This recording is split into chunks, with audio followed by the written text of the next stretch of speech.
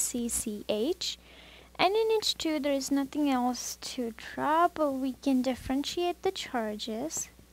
Plus and minus, it's an ionic compound. And same thing here where this CCH is that and Na is plus. Okay, so in comparison of these two, they're asking about what is more acidic. Alright, so NaNH2, like we all know, it's a very, very, very strong base, right? So amines are #1 bases.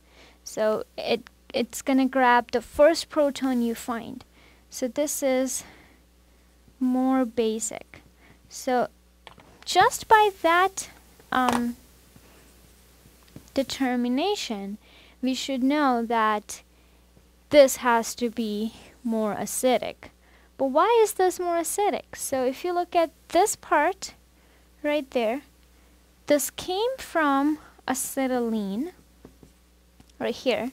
So we all know that it wants to it also wants to grab one hydrogen and become stable like this. But this is more basic than that. That means that has to be more acidic. So that's why we're picking NaCCH as our answer for number 7.